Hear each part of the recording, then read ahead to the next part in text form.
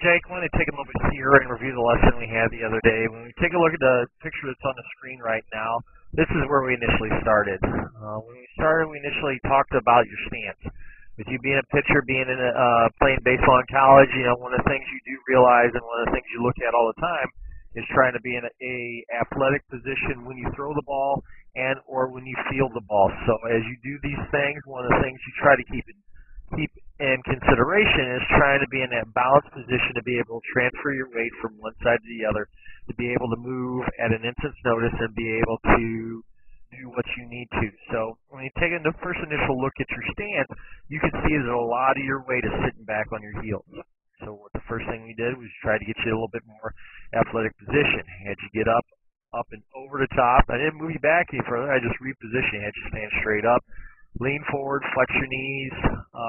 And as you flex your knees, you bend from the waist, get in that right there. You can kind of see your stand straight up, flex, and kind of feel yourself get down onto the balls of your feet. Ideally, always stand on the balls of your feet or in a position that the weight is a little more forward instead of sitting back.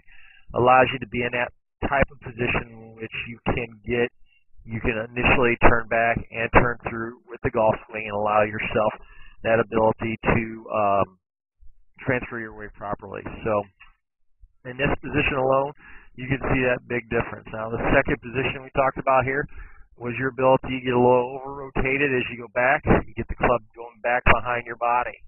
You know, this is one of the big things here when you look here compared to when you look at, let's say, Rory McIlroy. You know, here's Rory right here. As Rory goes to take the golf swing back, you can see it's right here. Club's right out here in front of him. And you can compare yourself here. You've drugged that club way back behind your body. So as you take the club up, you take the club up to the top of the golf swing. The first move is, because you're baseball, you drop that club right down back in position, but it's almost a loop. And when I say it's almost a loop, this is where we start from. We start from this position here. We take the club off our path or off our line. We raise up to the top, what we believe to almost be our baseball, our position. So what you can see here at the top of your golf swing, you take it up to that top point, which is almost like your top of your baseball swing. Then you drop the club back down, and it's almost a loop up to the top, and then we get back on plane of trying to get back in our position. So now from here, what we almost have to do is get the club going. And you can see how you get the drive of the right hip through it, but what you end up doing, you can almost watch that right hand. There you go, right there. See that little rotation of that right forearm? That's exactly what we ended up working on at the second part of the lesson. But you can see that right hand flipping it there, getting it up to the top, and we swing on through. So that's why we're seeing these big duck hooks or these big shots going back and through. When we see Rory keeps the club in front of his body, gets it up a little bit more vertical over that right shoulder, drops that club straight down, and at the same time, you see as he drops it down, you see it's almost that right elbow, everything moves down together, down and through at the target. Okay?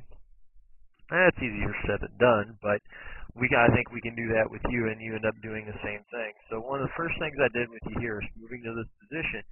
One, getting back into that stance, but then two, I want you to almost feel yourself as you go to take the club back. I want you to hit this golf ball that's about 12 to 18 inches back behind you. And then when you got to about there, I'm going to draw the initial plane that you're at here. What I want to see is, as the club comes from this position, I want to see that club get roughly up over that right shoulder. And what we're going to see here, as I stop moving the camera, there we go, I'm set. All right. Here. So let me reset things. Let's erase things here. And what we're going to get a different plane here. Let's go here. And then we're going to connect you here. Let's just say right through that right shoulder. So somewhere in this position here is where I'd like to see that club. You know, when we take you back over here to the right hand side and show you. All right. Here's one.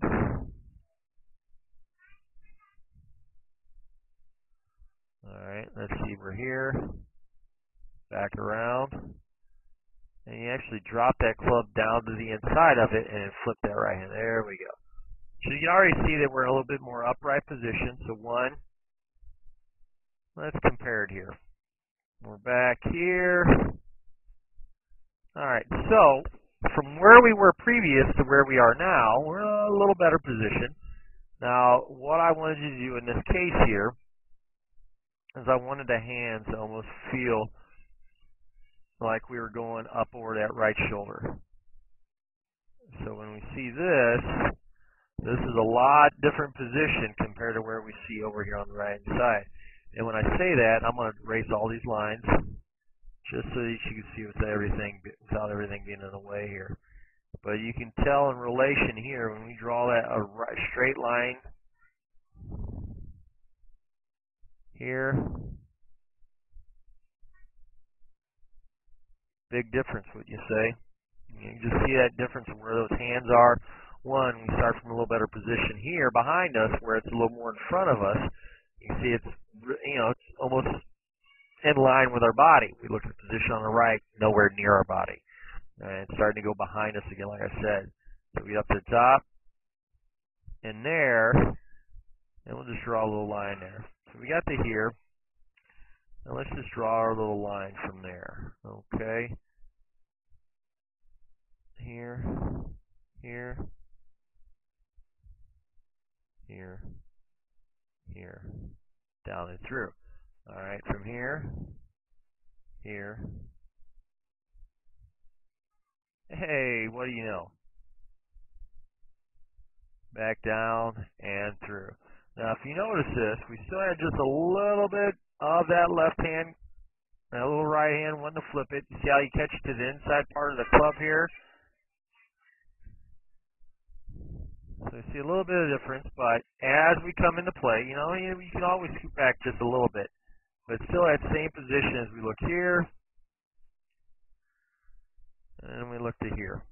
What we see initially, and what I wanted you to feel, getting even better here.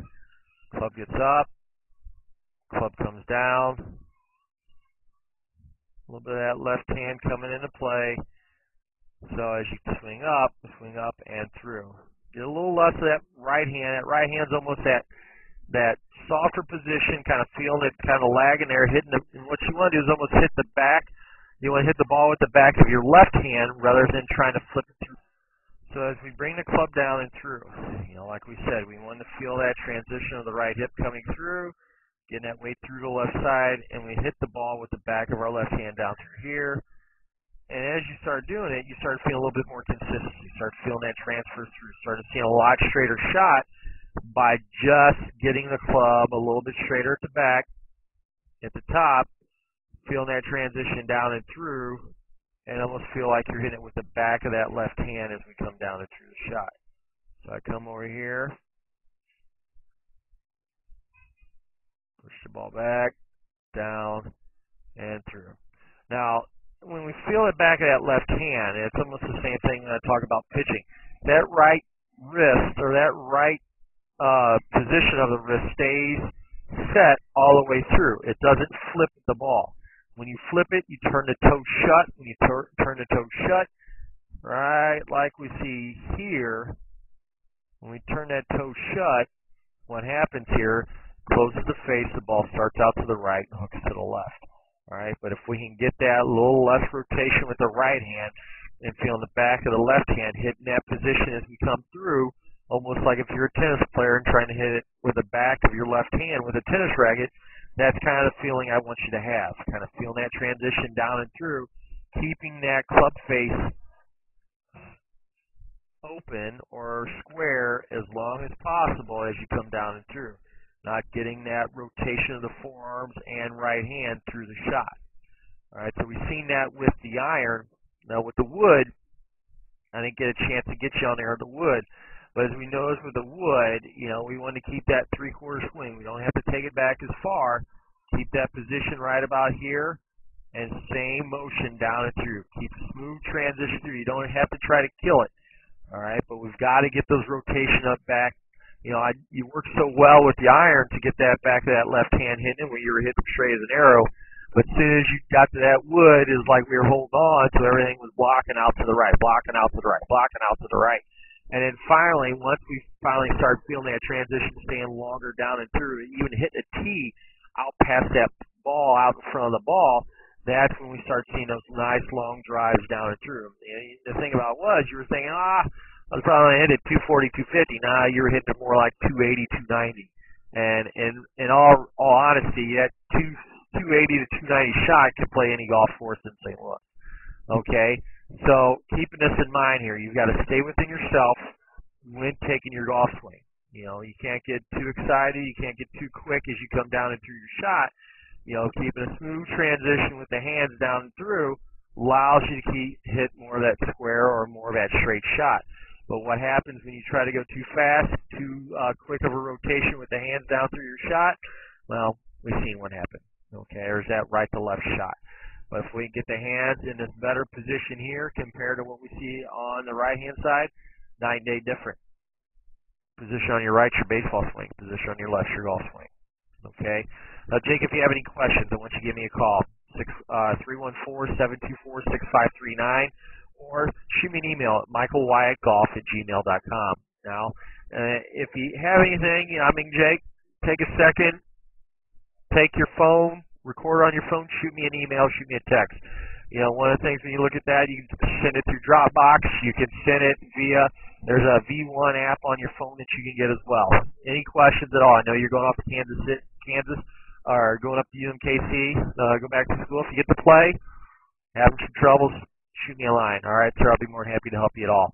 So any other questions, let me know, and we'll talk soon.